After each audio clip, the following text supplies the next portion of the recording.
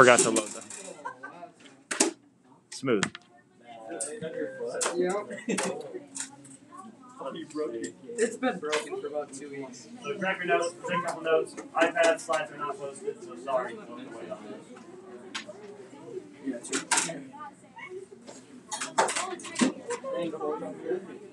Gabby, if you can I can't fit through here. or not Gabby. Emma, if you can hit the front light, yep. Right there. Workspace on Friday. It would be like, it's gotta be a short one. What? Yeah. Plan on it. You're recording. Half on Thursday, half on Friday. Yeah, I know. For the virtual. Can you make yourself a little louder on the YouTube videos? You're really quiet. It's hard to listen. Okay, you want me to screen? No, I'm just saying, like, I started watching one last night, and I can't hear it. Really? Yeah, like, hardly. I have my volume low. Really? None of the virtual students have complained. All right, 5.3. 5.3. We've looked at a few different rules with square roots and with exponents so far. Now we're going to not like directly apply those rules, but we're going to work on graphing with square roots and with exponents. Our learning target: we will be able to graph radical functions, so something with a square root or a cube root. We will be able to write transformations of a radical function. So when we're writing transformations, does anybody, well, let's have a quick pop quiz. Does anyone remember what a transformation is from geometry? I think I saw a face hand first. It's like Yeah. you move like a shape around the plane. Yeah, exactly. We move it around the plane. We had a translation where we just move it from one spot to another.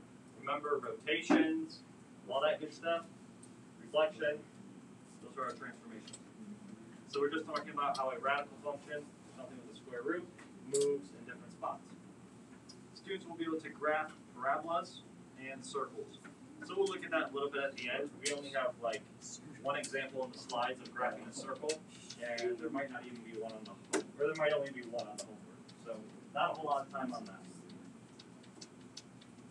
Sort of operations. We have another quote to start out today, straight from your textbook. A radical function contains a radical expression with the independent variable in the radicand. All that means is a radical function has the x value inside of our square root.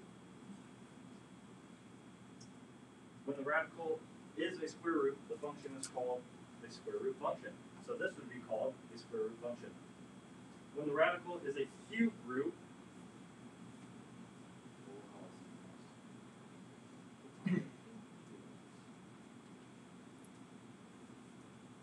when it's a cube root, the function is called a cube root function. So this one is a square root function. This one is a cube root function. Is that familiar? Perfect. Yeah. I saw two nods, so that's pretty good. Now let's talk about parent functions for a second.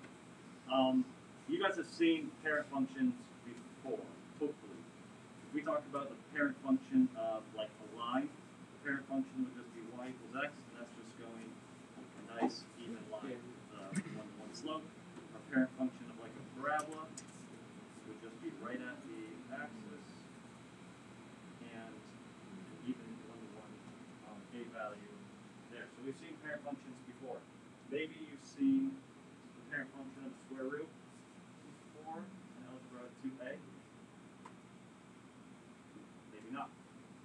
But anyway, the parent function for a square, we call it, and if you have heard it with Mrs. Stone, then she would call it the squirrel's tail. Right? The square root looks like a squirrel's tail.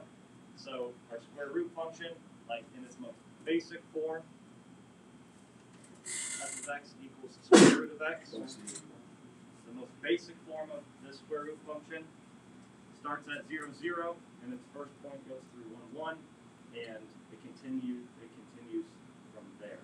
Looks like a squirrel's tail.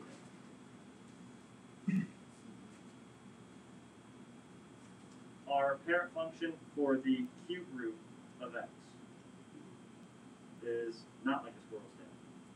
So it's like two squirrel's tails on either side. Right? It kind of makes this weird S shape here. Have we seen this before?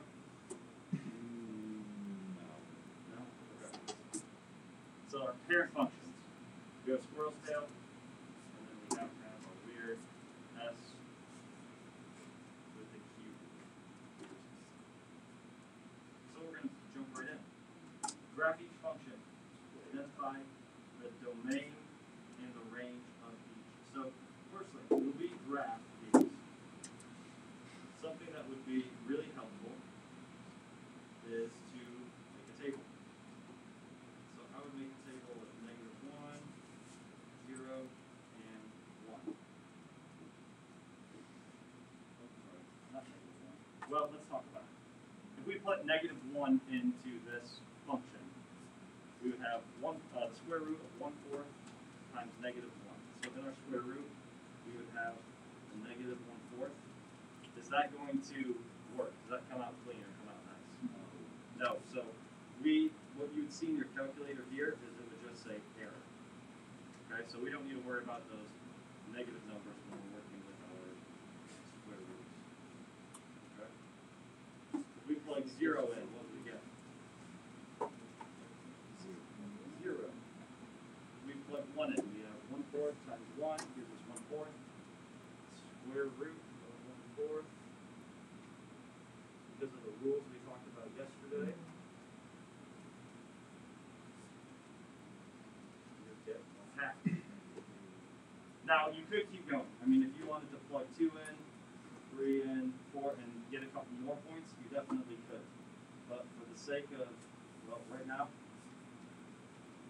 with those 2 points, at 0, 0, and at 1, half, we have enough to graph it. Okay?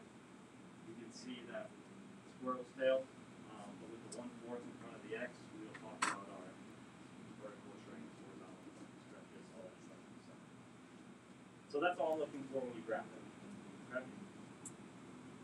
Now with letter B, we have the cube root, and we would do the same thing. We would just plug a couple values in, or we could even just look at our table, and then we would sketch a graph. Okay? Your graph doesn't have to be exactly point to point perfect. I just really want to see a couple points on those graphs when we do those. Now, this is, if you want to write all this down, you can. I'll post the slides later. Hopefully this is something that we just start to kind of recognize and just become familiar with, that we don't have to keep looking back at our notes for it. Some of this are also things that we have seen before. So I'm going to quick breeze through these, and then I think the examples that we look at will be a little more helpful than me just talking about each one. So when we have a horizontal translation, that means that we have a graph.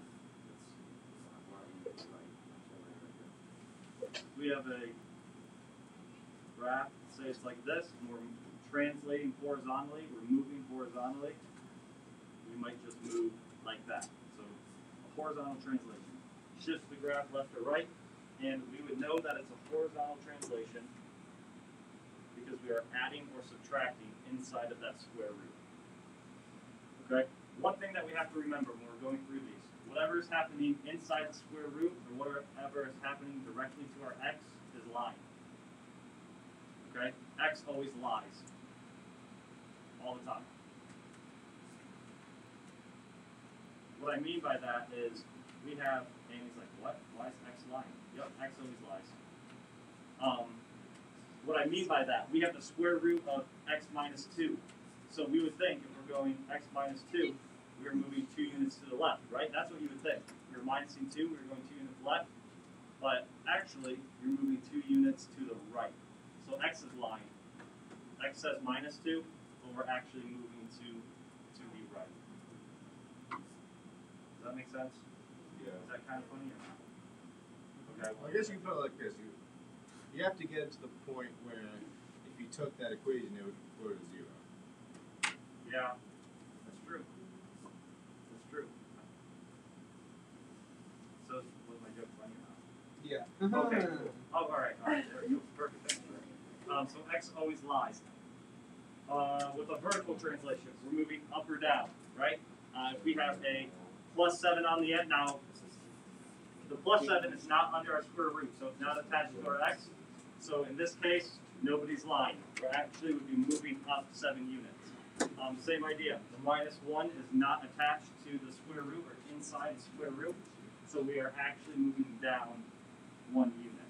So what happens inside the square root moves us left and right. That would be horizontal, and it lies all the time. What happens outside of the square root, like our plus and minus, that's legit. That doesn't lie outside the square root. That moves us up or down. It shifts our y value. Now we have a reflection. Again, I'll post these notes at some point, so if you can't really see as well as you'd like, or like to get these down and going too quick, then you'll be able to do that a little bit later. We have a reflection, so we're either flipping our graph over the x-axis or the y-axis. Remember, x lies. So if we have like a negative sign attached to the x, you would think that means that we're flipping over the x, but nope, JK, we're flipping over the y. Just kidding. Yep, just kidding. X was lying. Now we have a negative sign outside of the square root, and it's legit. We actually do flip over the x-axis. So x always lies. Now this is where I'm going to need your guys' help a little bit. Horizontal, stretch, or shrink in vertical stretches and shrinks. On a scale, well, I won't ask everybody. How comfortable are we with stretches and shrinks? Because I was going to do a little bit of review on this. Take like 5 minutes to review it. Okay, I'm seeing enough nods. Can you hit the lights for a second then, Emma? So, grab your calculator.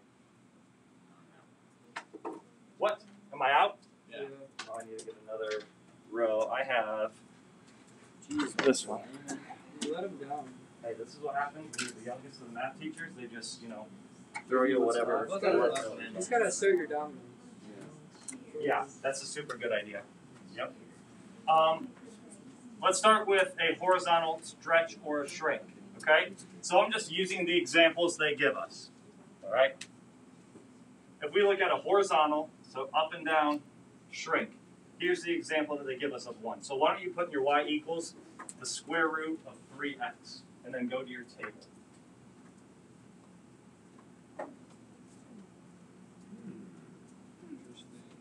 Square root of 3x and go to your table.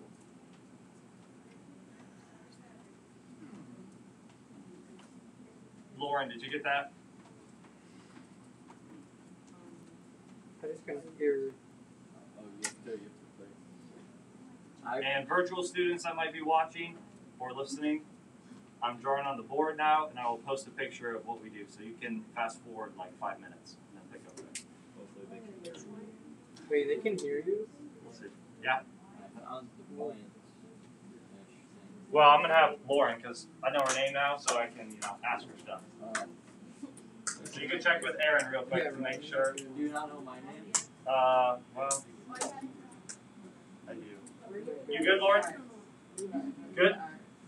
Maybe? We'll find out. If you go to your table, what does it tell you the value 0 at 0 is, the y value? Yeah, good start. What about 1? We'll go to the hundreds. What about at 2?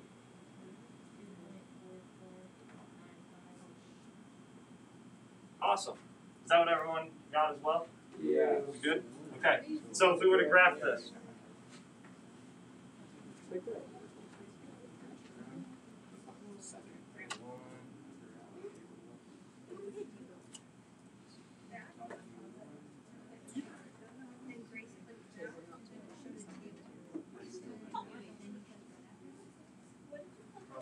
Red.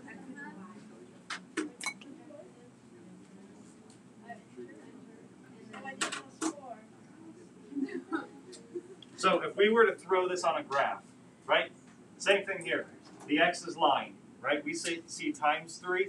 We would think that that is stretching out by 3 or something like that. But nope, times 3 means we are shrinking by 1/3. The reason that we would call this a shrink, in the red would be just our parent function, our squirrel's tail, okay? In the blue would be our f of x equals square root of 3x. So instead of going out like this and gradually growing. We shrink together our x's, and that moves up the y's and makes it grow a little bit faster and goes a little bit higher. Okay? When we have a stretch, go to your y equals, put the square root of 0.5x. And then Ryan, you can give me the 0, 1, and 2 once you get those. 0.5? At 0? What I was asking. Yep. Square root of 0.5x. 0, 0.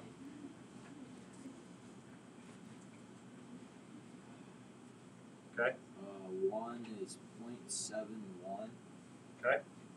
And 2 is 1. So 0, 0.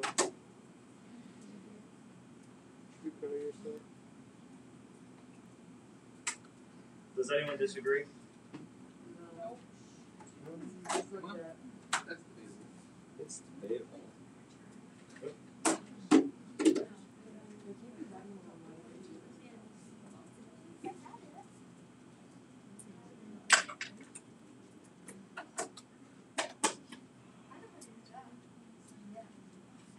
So look, when we have, notice, when we're moving horizontally, up and down, that means that our number is inside of our square root.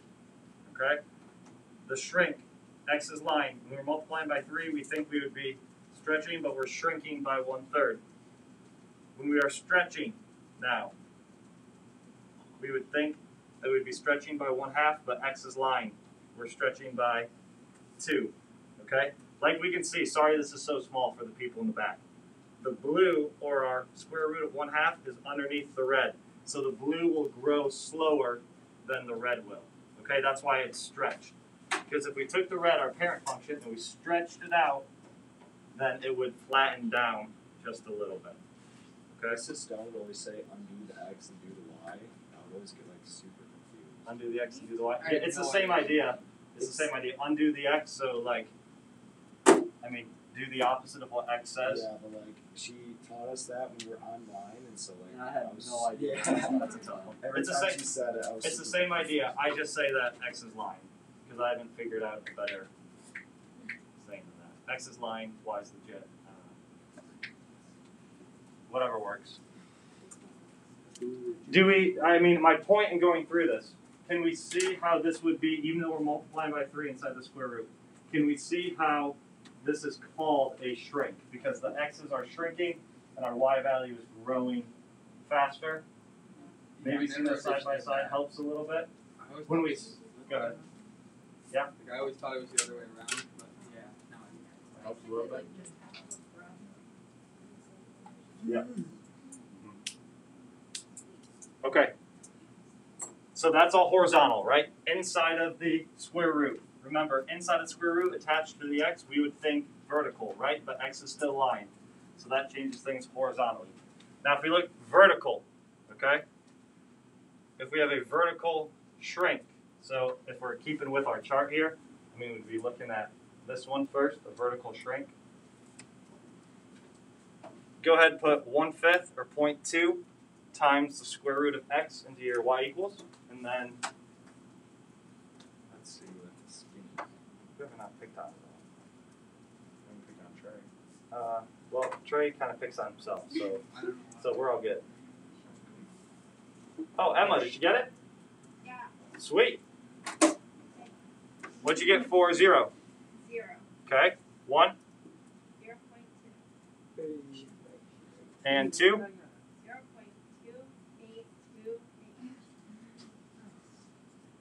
Do we agree? Yeah. Sweet. I disagree.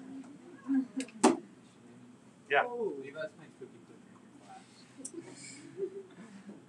Levi. Imagine Cole is too. Mine's not up. Your clothes not even up. Oh. At least try not so he gets cookies. Yeah. So at 0, 0, 1.2, and 1.28. I'm in trouble. Yeah, you're done.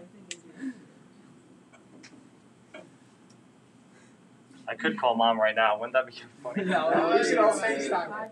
FaceTime. Mom, Levi's playing games in class. Yeah, what do I do? How do I punish him?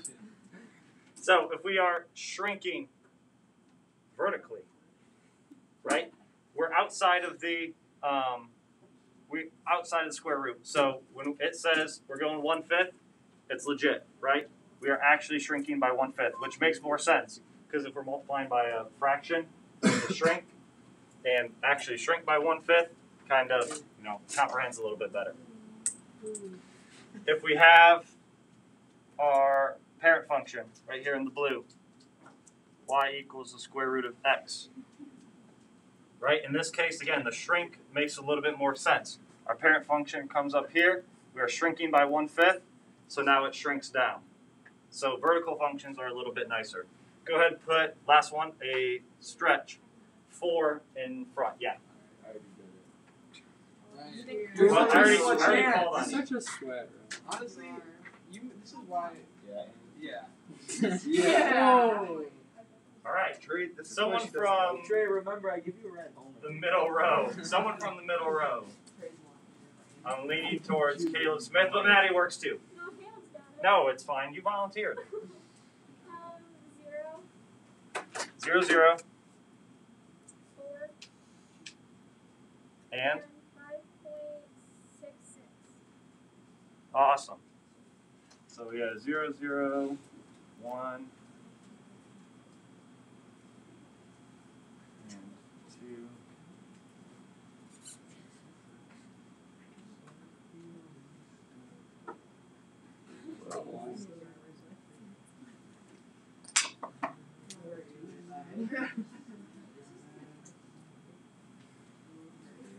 So look, also this makes a lot more sense.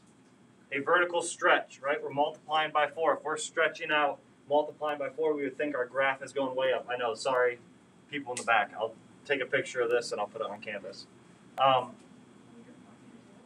But we have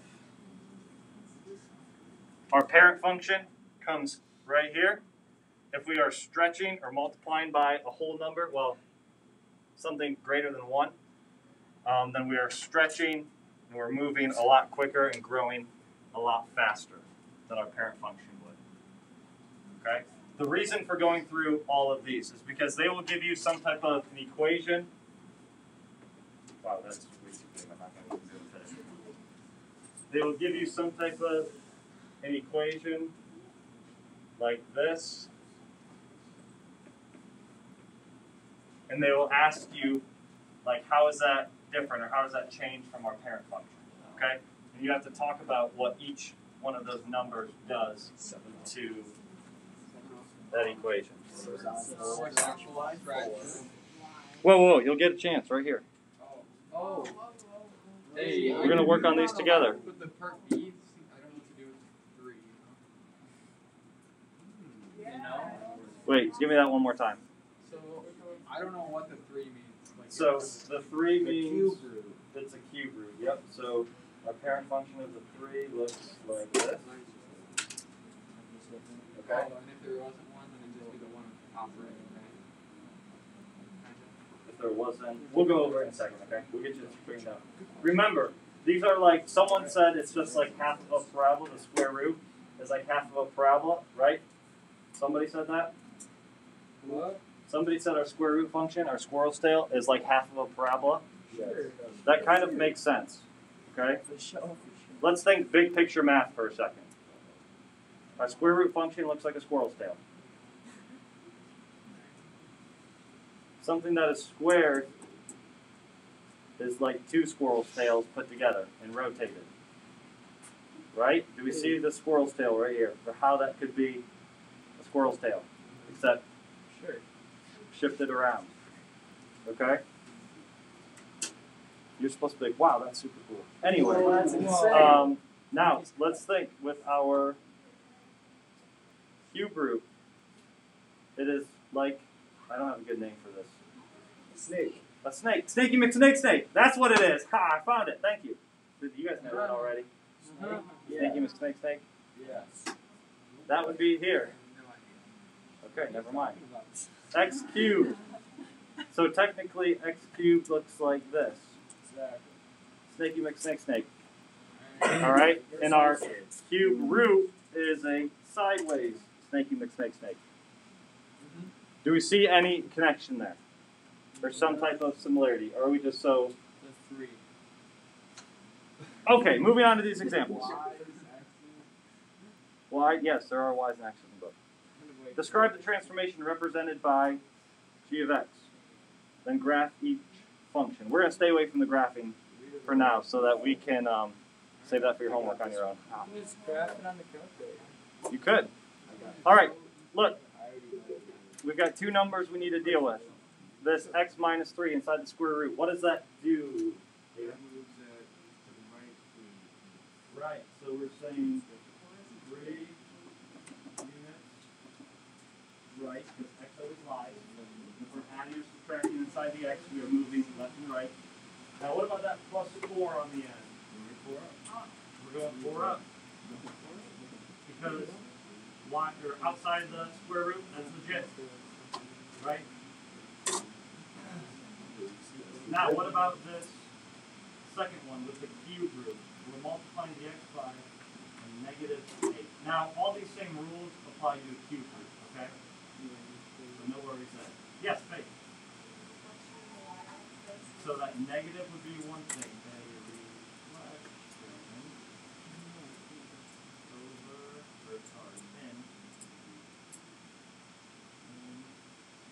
Which one was it? Y-axis. X is left. Good. What else? Horizontal.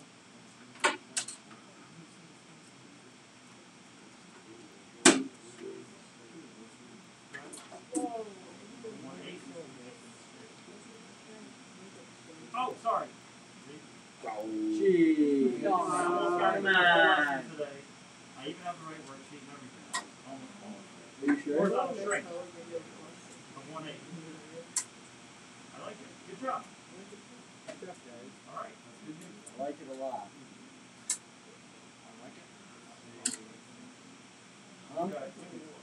Okay. Last thing. Oh yes, we're going to do class cake today because we don't have enough time. No. Using a graphing calculator. You've got a graphing calculator. No. We need to plug this in and find the radius and the intercept. So first thing, we need to get this into y equals. Just move the 16. Minus x. No, not quite. Minus x Nah, squared. So it's y squared equals negative x. Square root. No, she didn't. Oh. Dang.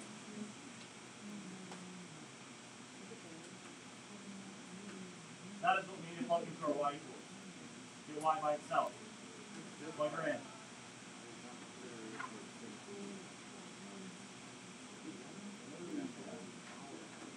I grabbed it first. Bro, why is it running at me? Well, it's sad. It's sad. Yeah. What does it look like? Brownie It's face. sad. What? Brownie face. It's sad. No. Oh, I forgot something. Hey, listen that. Guys, when we take that square root to the other side, what needs to be in front of it right here? Plus or minus. Sorry, so you need to put just regular y equals square root of 16 minus x squared and negative. So y equals negative square root of 16 minus x squared. You put both of them in here into two separate y equals. Sorry. So, yeah, I got close to it. Yes.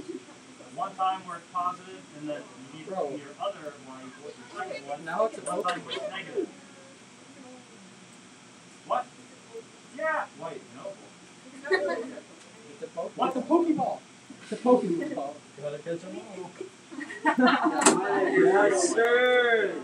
You're, I'm we should have a circle. Mine looks like this. Brian, what did you do? It should be a perfect circle. It is. It's just not showing up. They're both off forward, straight forward. Yes, that's what we're getting Oh, at. you did a square. Okay? It asks for the radius. The radius would be The distance. the Well, technically, Anyone remember how to Not the square. Mine is square sign. No, you cannot do that. That's what people like to do all the time, right?